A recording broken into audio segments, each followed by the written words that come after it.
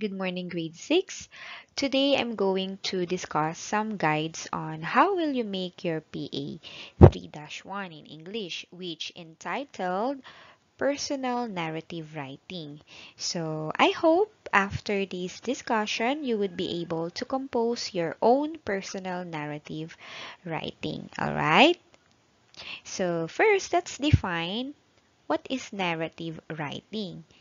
Narrative writing is all about telling stories.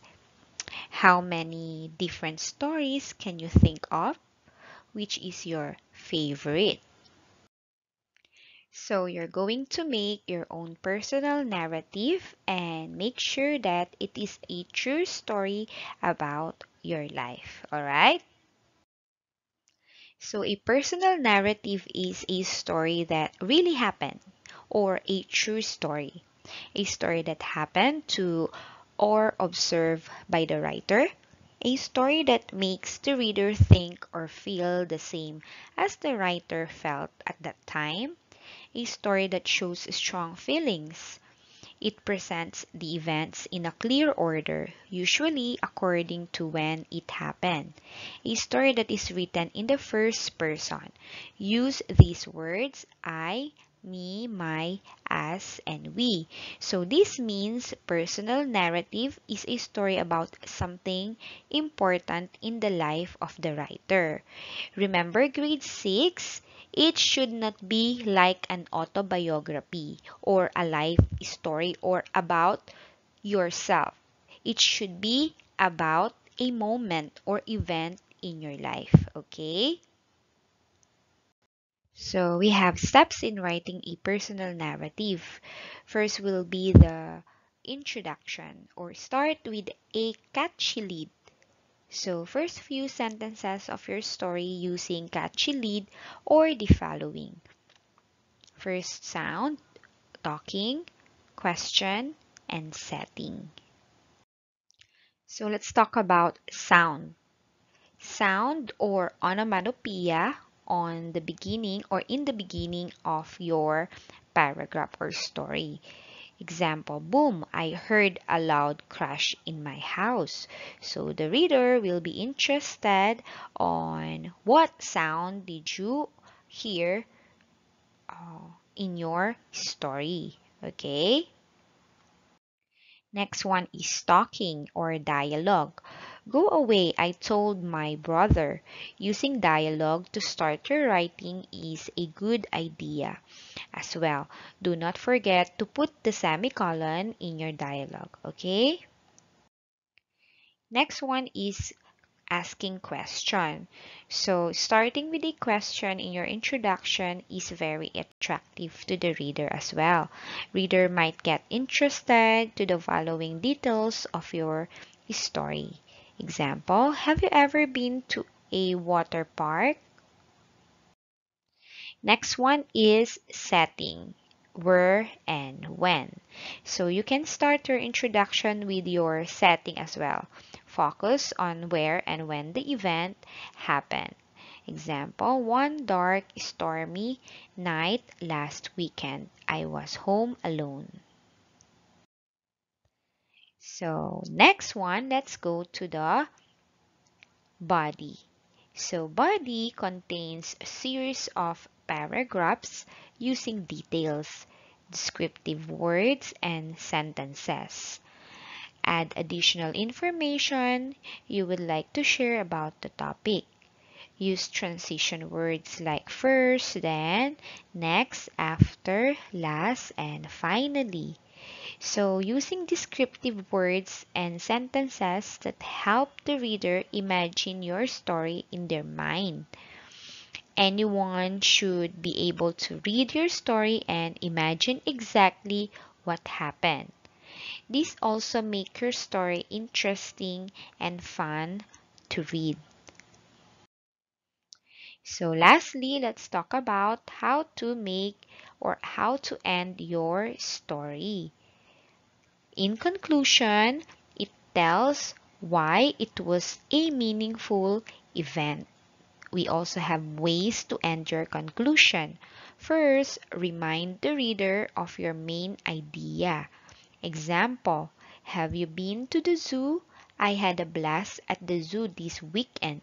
So that was your opening, right? In your introduction. So you can end it by reminding the reader of your main idea. You can say, my trip to the zoo was awesome.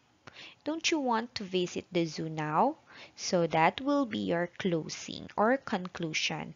It's still reminding the reader of your main idea. Okay? Another is lesson learned. So if your topic is about your past experiences and what you've learned, or if you learned something from it, you can say, next time it snows, I will definitely be on the lookout for slippery ice. Instead of saying, then I went home from the hospital, right? First example sounds better. Next one, update. Example, now my baby sister is 2 years old. She gets cuter and cuter every day. So this example of update is if you are writing about something that happened long time ago, you might get the reader an update. So if your story is about vacation in a certain place, you can end with hope.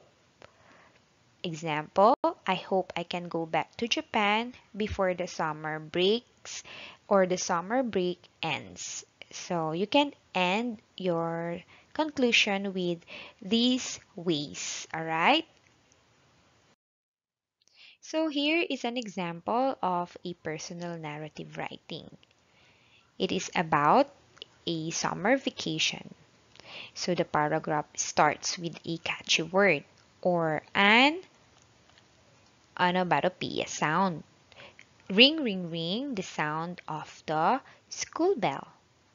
So each paragraph contains the experience of the writer during summer vacation.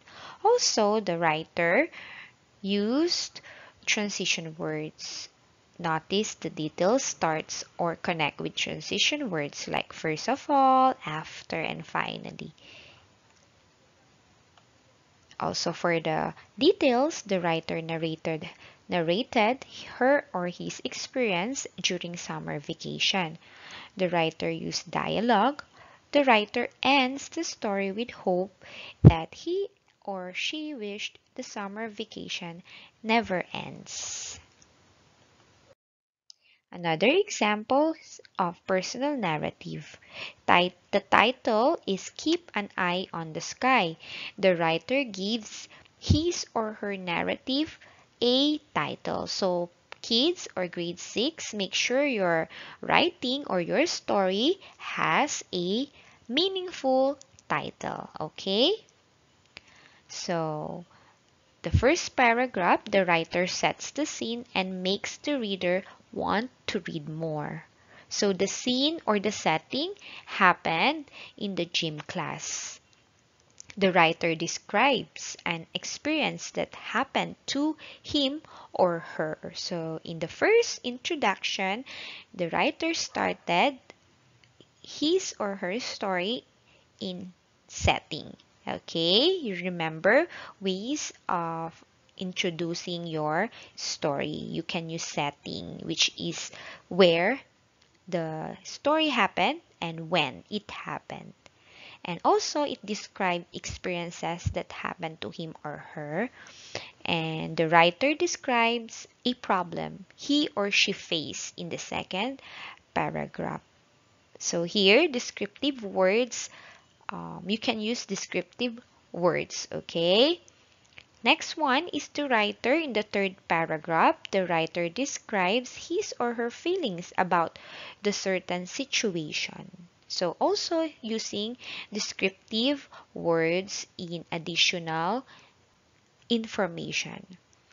So last or fourth paragraph, the writer gives details to help the reader form a picture of the events. So the writer describes the events in the order in which they happened. So it is the reader feels that they are in the story.